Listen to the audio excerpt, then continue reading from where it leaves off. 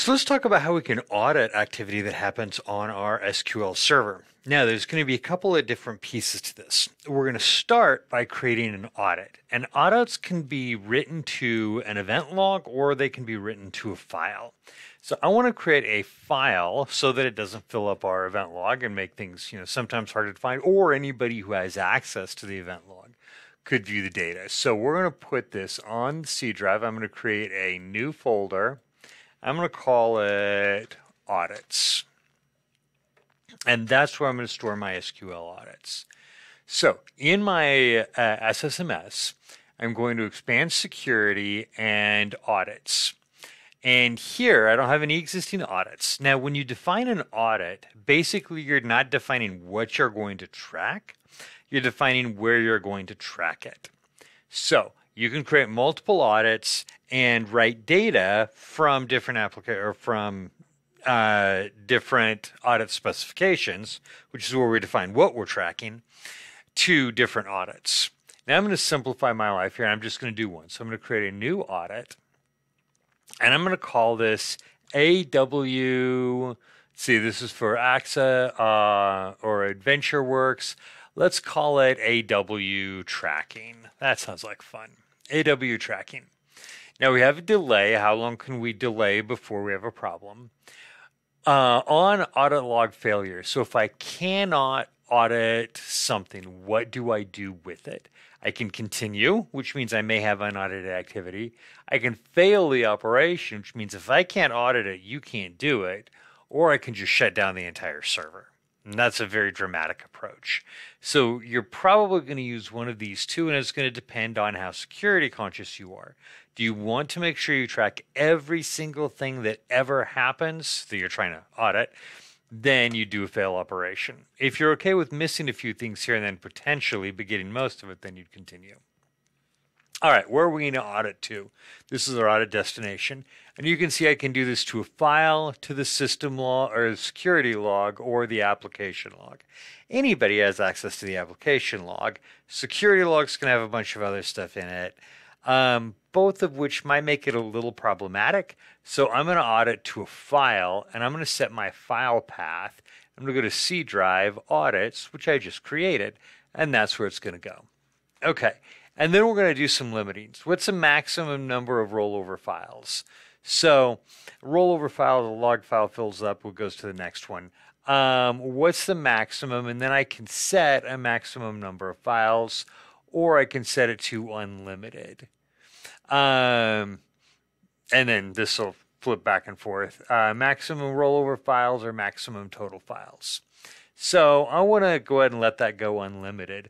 But the downside of it is if I do this, I might run into a problem where I use up all of my space on my hard drive. So I might want to set some limitations. Another thing here real quick is I can also set how large a single file can get. So how big is my single log file going to be? And I can specify that here. I can also choose to reserve disk space. So even if I leave those two unlimited, I can say, hey, reserve X amount of disk space. Make sure you don't eat up more than that. So I'm going to go ahead and leave those because we're not going to be auditing very much or very long. But this is where you define your audit. And then you can also choose to filter that as well. So that creates my audit. My audit, however, remember this defines where I store data. It's not activated at the moment. So I have to right click and enable the audit. File path was not provided. Oops. Let's come back down here. I played around with that and we lost it. Let's put this back in place. Okay. That is giving me two things. Let me open this one up. Oh, shoot. I didn't enable the audit. I clicked on new audit. Let me delete that one and then enable that one. There we go. That looks better. Okay. So now I can start auditing to that location. Now there's two different types of audits I can do. I can do a server audit or I can do let me expand my AdventureWorks database here.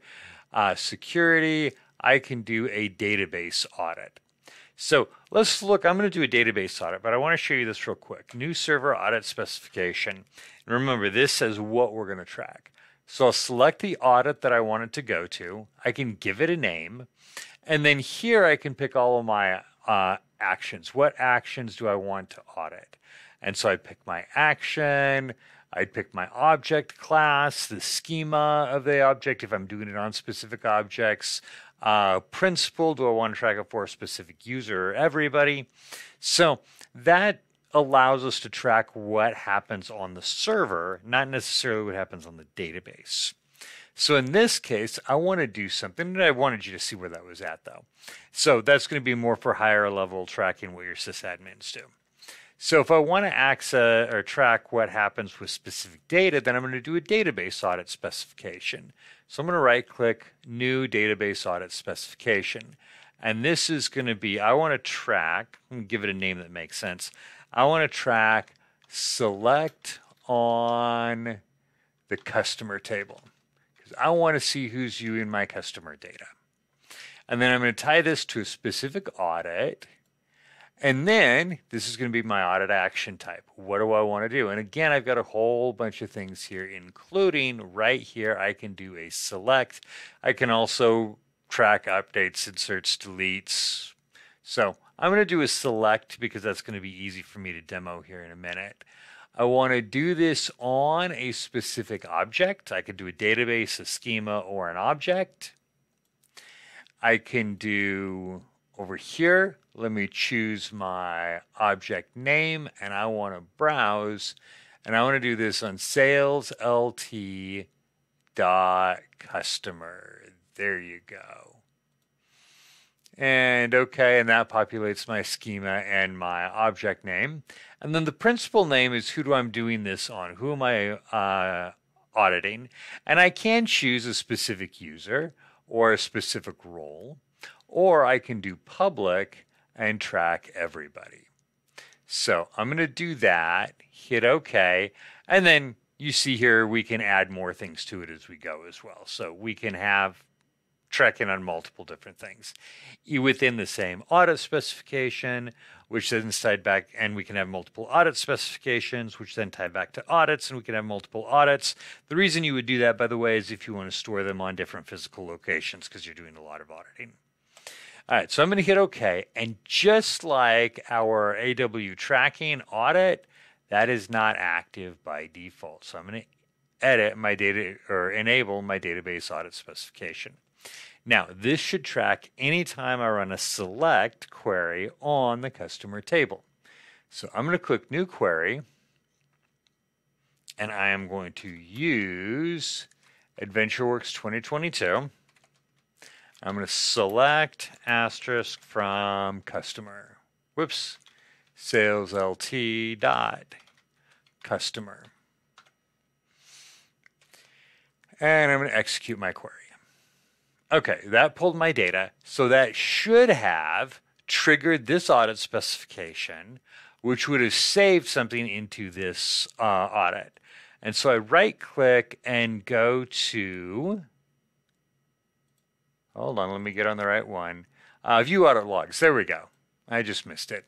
Now, this is something I've been seeing happen. It doesn't seem to work, and I've ran across a couple of things that say there are some workarounds that might fix it. But if you run into that problem, you can also do this. You can query this directly.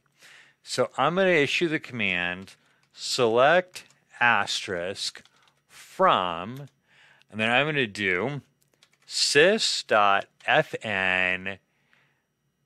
dot get, whoops, not dot, underscore get, and here is our get audit file. Now I need to specify my file path, so that's going to be /audits / and then I want my give me everything.sql audit. So that's going to say give me all the audit logs. Just show them to me in one query. And then closing that to close off my single quote there to keep that in text.